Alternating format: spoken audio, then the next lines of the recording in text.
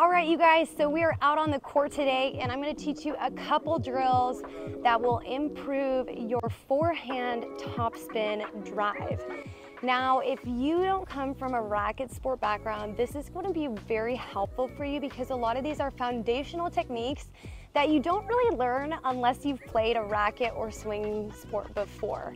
So just be sure to try these drills out and really learn those swing mechanics because that will help you really generate a lot more power on the shot and hopefully help you feel less lost as you're trying to figure out how to hit these shots, not having a lot of these techniques before.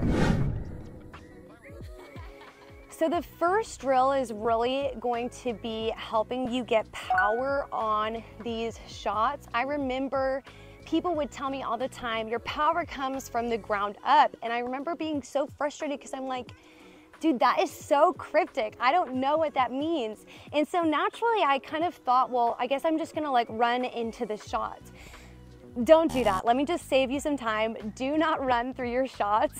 That is not a good way to hit a consistent shot. So what I later on learned is that when people say the power comes from the ground up, it means it has to do with your footwork and more actually importantly, your weight transfer. So weight transfer is really your weight transferring from your back foot to your front foot. And again, like I said, I thought that meant running through shots. That's not what it means. It actually means your hip transferring weight from your back to your front foot. That's what engages your core to help you in these shots. This is foundational for the serve, for the return, for the drive. Once you get this, you'll understand, whoa, look, I can actually hit a really powerful shot when I have my whole body involved. So this first drill is really gonna help you with weight transfer. All right, you guys, to start off this drill, I have these two cones right here. It doesn't really matter where you do this. If this is gonna hurt your knees, I would do like even a folded up t-shirt or something to help give you some cushion. But what you're gonna do is you're gonna have your knees of your forehand side down on this cone and you're gonna have this other leg out.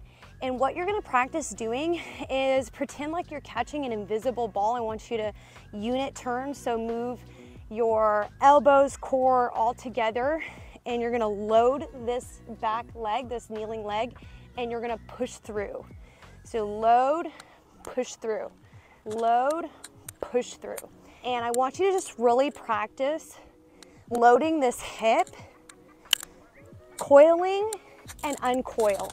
Now you can do this a lot of different ways. You can do this at the gym, actually having a partner toss you a ball, but if you don't have a partner, even just working this movement right here, getting really used to that coil, uncoil, load, unload is really gonna help teach you that weight transfer technique.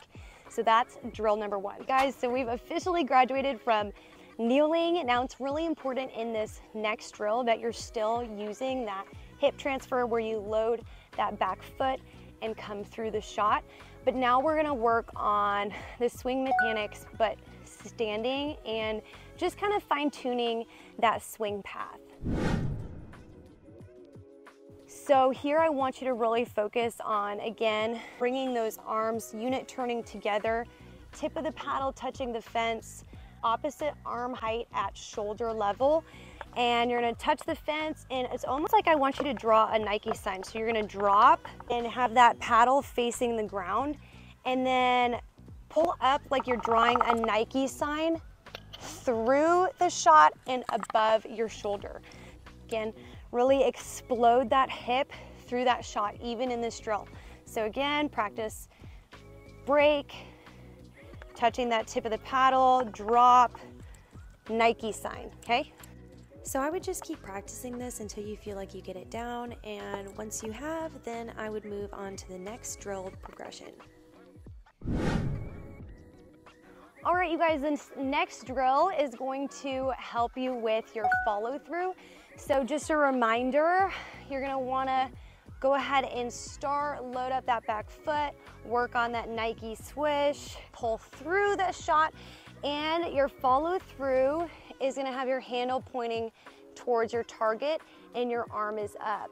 I used to have a lot of trouble trying to do this. A lot of times my follow through would just end right here. I'm almost like stop my momentum. And especially if you're here at the baseline hitting a drive, you really need to make sure that your follow through comes all the way across your body. So this next drill is going to be like a self-feed drill. I know that can be kind of tricky. So how it's gonna work, you're actually gonna put a pickleball in your armpit. I know that sounds weird. And then you're gonna grab the ball that you're gonna hit in your opposite hand. I want you to make sure that you load that back foot. Again, practicing that hips transfer. And I want you to unit turn together. You're gonna drop the ball and hit, go all the way through the follow through. And at your follow through, this pickleball should fall from your armpit, okay? So how it's gonna look is you're gonna go here, and we're gonna go ahead and grab another one, unit turn together, and making sure that I pull that follow through all the way across my body so that pickleball falls. This drill actually also really helps you understand proper strike zone. So where your paddle hits that ball, you really want to aim for right about where your front knee is. That's kind of going to be the sweet spot for the strike zone. You know, it was right about here where I realized that the audio on this clip was completely stripped. So kind of bummed, but I want to talk you through this last drill just because I think this is such a great addition and kind of puts everything that we learned together. So let's talk about the court setup. So you'll notice I have a cone here, and there's actually one right here. You just can't see it because the camera cut it off. Then across from me, way on the other side of the net, is my ball machine, the Pickleball Tutor Plus Ultra. This is by far the best ball machine I've ever used. I feel like the ball feed is actually really reliable. It can hold up to 110 balls, runs for 3 to 4 hours per charge. It comes with drills and a remote, so you don't have to run back and forth. I mean, it's honestly amazing, especially if you don't have anyone to drill with on a consistent basis. I'm gonna link more info on this below, but for now, let's get back to the drill. Okay, so for this drill, you're gonna make sure that you reset by touching that cone, okay? Once you touch that cone, then you are able to run and go hit the drive. The whole point of this is you don't ever hit your drive without running to it and making sure that your feet are in the correct position. So this is what it kind of looks like. So as you can see, I just have the ball machine feeding straight ahead, and I'm running around that cone to reset and then practicing everything we just did. So that weight transfer, moving my momentum forward, the swing path mechanics, and having my follow through all the way through my body. So it's a really great drill, and you guys, it's exhausting. Like 2 buckets of this and I'm dead. So it's a great workout and a great way to get reps in. And I really like that it just puts everything together in one drill.